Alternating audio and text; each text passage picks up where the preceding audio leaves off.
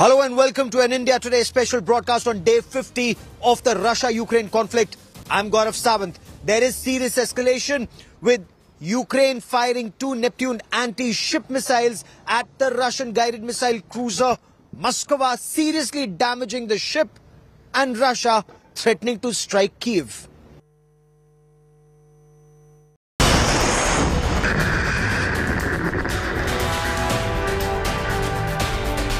The pride of the Russian naval fleet.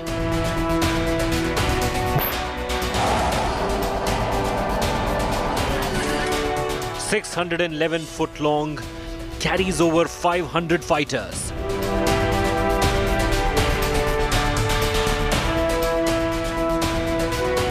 Moskva, Russia's most critical warship.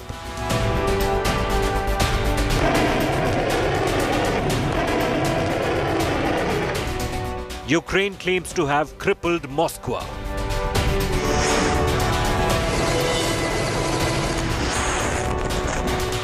Kyiv's Neptune missile hits Russian warship.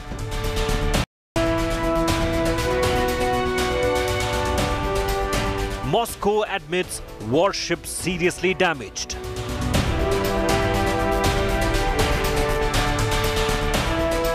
Biggest win for Kyiv since the war began.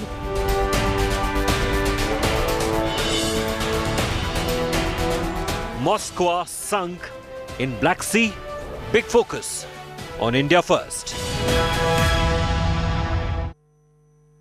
Moskva is a 12,500-ton displacement flagship of the Black Sea fleet of the Russian Navy.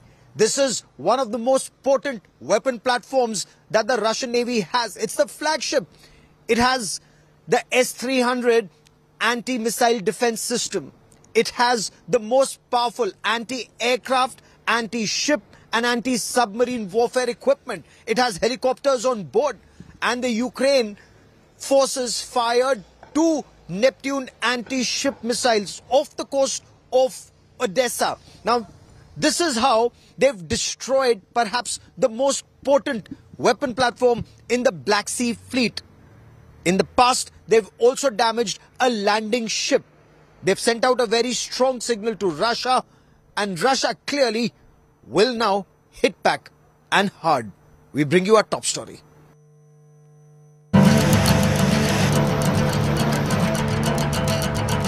The pride of the Russian Navy in the Black Sea off Ukraine's southern coast.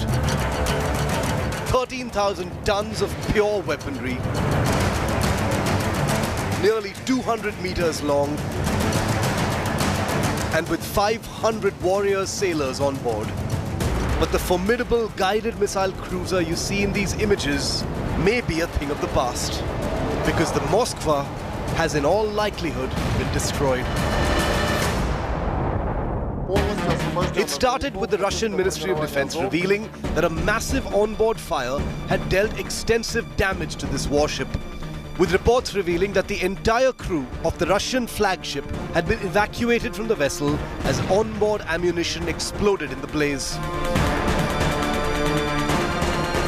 But Russia's claim that the ship was damaged in an accident have been pushed back hard by Ukraine, which claims that the vessel was struck by Ukrainian Neptune cruise missiles fired from the Odessa region. Oleksiy Arestovich, an advisor to the Ukrainian president, also quipped in an interview today that he was aware of the fire but did not specifically know the cause, joking that maybe some Russian soldiers had been smoking where they shouldn't have been. Здесь, мы всегда к этому готовы, пусть летит, посмотрим. Надо просто помнить, что на любой выстрел по нашим органам управления у нас найдется. On day 50 of this conflict, Ukraine has scored a major hit.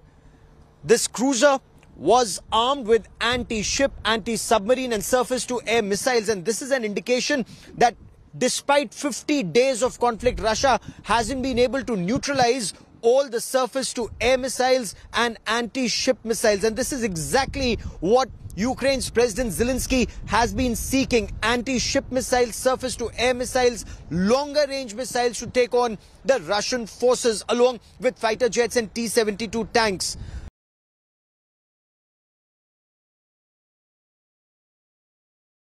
Bayraktar drone was flown over the Black Sea to distract the Moskva warship and divert its attention, while Ukrainian cruise missile units mounted their secret attack on the warship.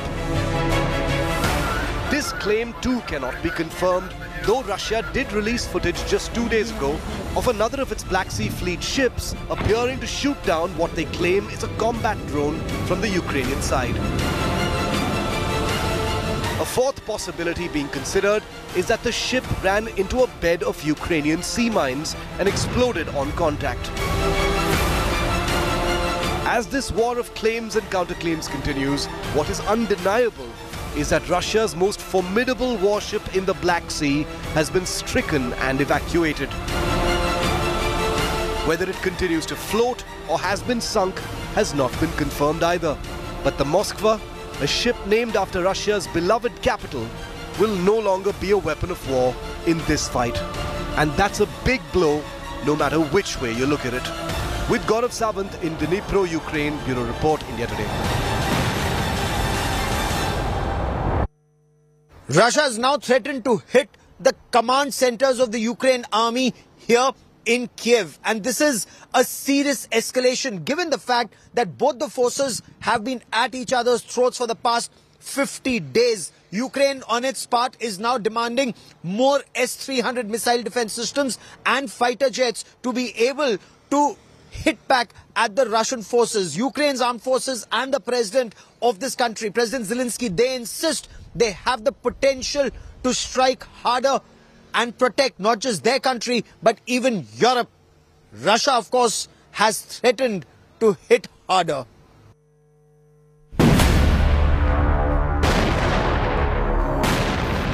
This is what day 50 of the Russian invasion of Ukraine looked like. Kharkiv, the eastern city of Ukraine, came under heavy shelling, causing multiple casualties, including a child. With talks between the two countries deadlocked, Russia has stepped up its offensive and issued a fresh and dire warning. The Russian Defense Ministry says that Ukrainian forces are attempting to sabotage and strike Russian territory.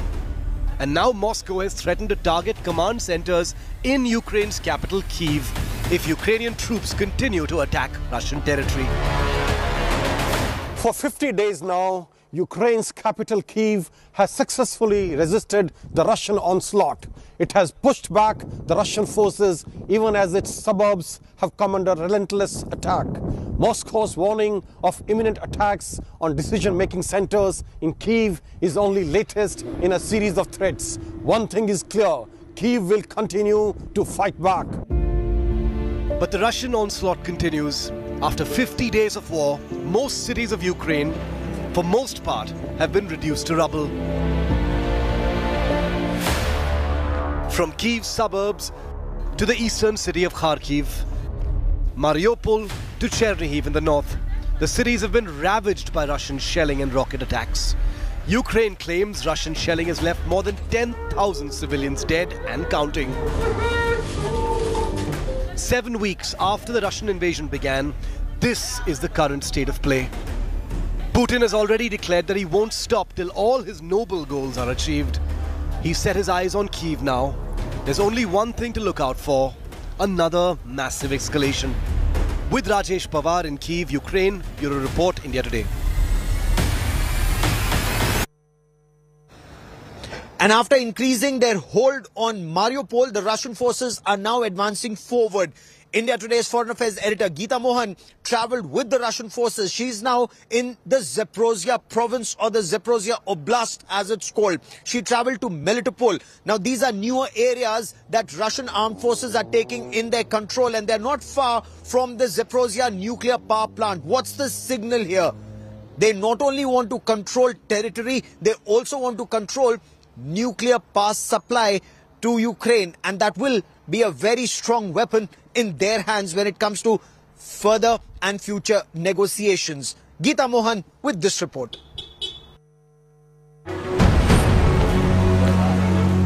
Zaporizhia is a city in southeastern Ukraine on the banks of the Dnieper River. As per 2021, the city had a population of 7,22,713. It's also the site of Ukraine's largest nuclear power plant, now captured by Russian forces.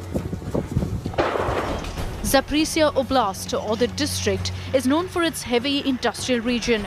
With the Russian invasion, the city and district wears the look of a war zone. A critical area, a very important region for the Russian forces as also for Ukraine, because this again is on the shores of the Sea of Azov, so a very important and critical province or region for Ukraine. In the first week of March, Russian troops entered Zaporizhzhia. The fears mounted when on 4th March, Ukraine announced that one of the reactors at the nuclear power plant had taken a direct hit from a Russian strike and that a reactor was on fire. Shelling at Zaporizhzhia stopped briefly.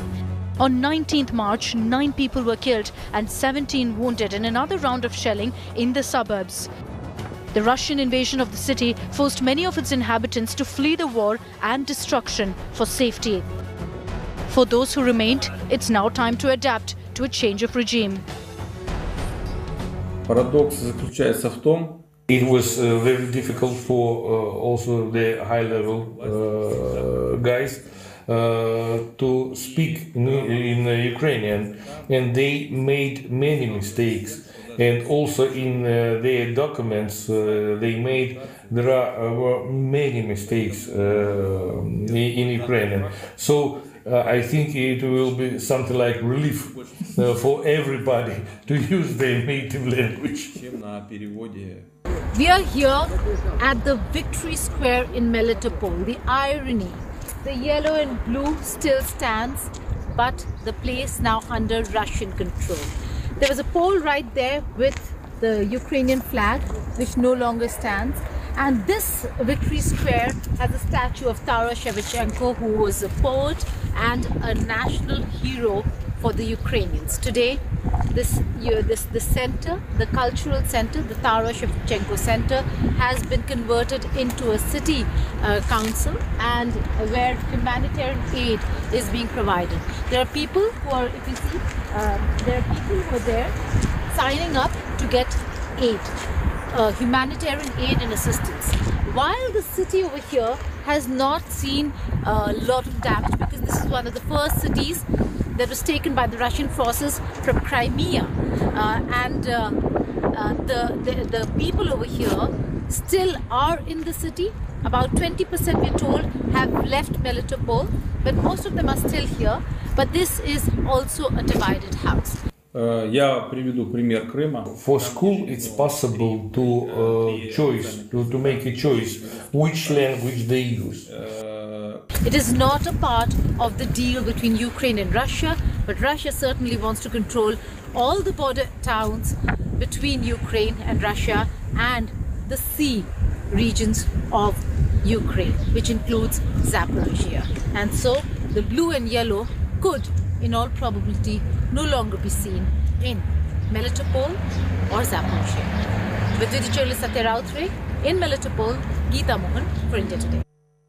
India's External Affairs Minister Dr. S. Jaishankar said India is keeping an eye on the human rights situation in the United States of America, especially when it comes to Indian nationals and Indian interests. This after the US made a comment about human rights in India. And this isn't the only time that he actually schooled the United States. When a journalist asked the External Affairs Minister about India buying oil from Russia, he said Europe perhaps buys more oil and gas, more energy from Russia in an afternoon than India in a month. Clearly, India telling the world where we stand and where they need to sit down.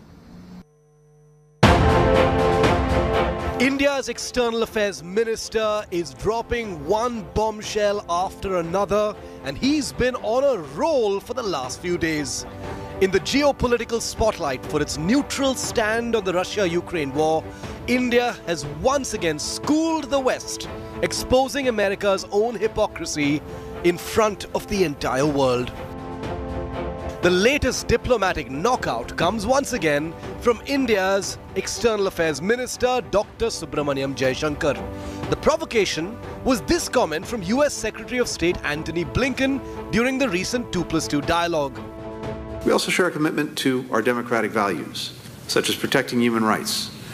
We regularly engage with our Indian partners on these shared values, and to that end, we're monitoring some recent concerning developments in India, including a rise in human rights abuses by some government, police, and prison officials. With the US commenting that it is monitoring concerning developments and the rise in human rights abuses in India, Dr. Jaishankar minced no words to show the United States the mirror. Tell you that we also have views on other people's human rights situation, including that of the United States. So we take up human rights issues when they arise in this country, especially when they pertain to our community. And in fact, we had a case yesterday. Yes. It's the first time that India has responded so openly on an American platform and on American soil. The minister also reminded the US Secretary of State of the assault on 2 Sikh gentlemen in New York City during the visit. People are entitled to have views about us, but we are also equally entitled to have views about their views and about the interests and the lobbies and the vote banks which drive that. Whenever there is a discussion, I can tell you that we will not be reticent about speaking out. This isn't the first time a neutral, resurgent India has stood firm on its own diplomatic policy. Just a few days ago, Minister Jaishankar, in his usual gentle manner, had this sharp reply when a Western journalist questioned him on India buying oil from Russia. If you are looking at energy purchases from Russia, I would suggest that your attention should be focused on Europe, which probably we do buy some energy which is necessary for our energy security, but I suspect, looking at the figures, probably our total purchases for the month would be less than what Europe does in an afternoon. America has been trying everything it can to get India to budge under pressure, including this seemingly callous and intemperate remark by US Deputy National Security Advisor Dalip Singh. India has made it clear it will not buckle under any pressure, and India's stand is clear. Peace is paramount, a message reiterated by Prime Minister Modi in his interaction with US President Biden on Monday night. मैंने Ukraine और रूस दोनों के राष्ट्रपतियों से कई बार phone पर बातचीत की। मैंने न सिर्फ शांति की अपील की, बल्कि मैंने राष्ट्रपति पुतिन को यूक्रेन के राष्ट्रपति के साथ सीधी बातचीत का सुझाव भी रखा। India is into solutions, not shallow condemnations. India is for world peace and is not here to take gyan from Western countries. India makes it abundantly clear on every world platform now that it will not give in to any pressure or empty criticism without giving it right back. Bureau Report, India Today. The Russian forces claim that they're completely in control of Mariupol, a claim that has been denied by the Ukrainian forces, who insist that they continue to resist and they continue to fight. We bring you a ground report from Mariupol, where thousands of people remain trapped as Russia and Ukraine, the forces, continue to fight for control of this very crucial port city at the Sea of Azov.